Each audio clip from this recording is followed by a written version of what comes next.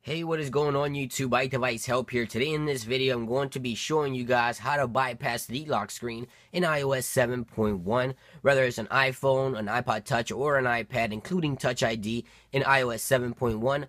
I've been playing around with my device and I kind of found a bug that gives you access to contact information, emails, and things like that. And I'm going to demonstrate what I mean here in a few seconds. Here it is, iOS 7.1, build number 11D167, which is the latest version of iOS 7.1 released by Apple. Now this iPad here is in Retina display and it has a passcode, and I have the simple passcode 1234 here for the purpose of this video.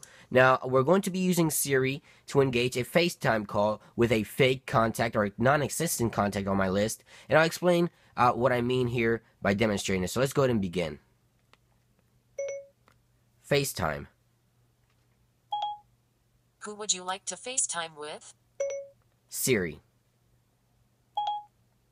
Sorry, I don't see Siri in your contacts. Well, Can you try again? Siri is not on my contacts, so it's a fake or a non-existent one. So I hit the other option that Siri pops up, and when you hit that, you get the contacts on your list. Now I created a contacts here, a test contact for the purpose of the video, and if I press on it, Siri will attempt to make the FaceTime call. FaceTime call to a test. Without without showing any kind of personal information, and that's the security of iOS. It's not supposed to show any kind of personal information at all. But here is how to bypass this. Let's go ahead and try this a different way. Now I'm not going to explain, I'm just going to show you, so kind of follow along here with me, because it's going to be hard to explain. FaceTime. Who would you like to FaceTime with? Siri. Sorry, I don't see Siri in your contacts. Can you try again? Again, a non-existent contact. Go ahead and hit the other option. Now, if I go here into the contacts groups, I'm going to go and select the business part, and I'm going to hit done. Now, you have to talk to Siri a couple times. You have to ask her a few things, like 3 times. Calendar. Okay, here's what's on your calendar. Weather. Right in the middle of that, just kind of go ahead and do that.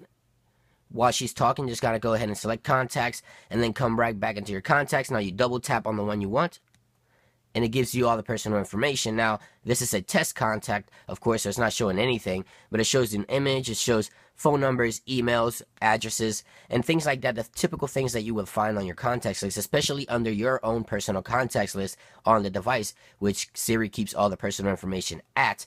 Now, that is a simple way how to get access to all the contacts. It is a bypass here. Again, it affects Touch ID, iPhone 5S, and also all other iPhones and iPads. A quick fix for this is by jumping into the settings application. If you go under passcode, you want to select 1234, that's my passcode.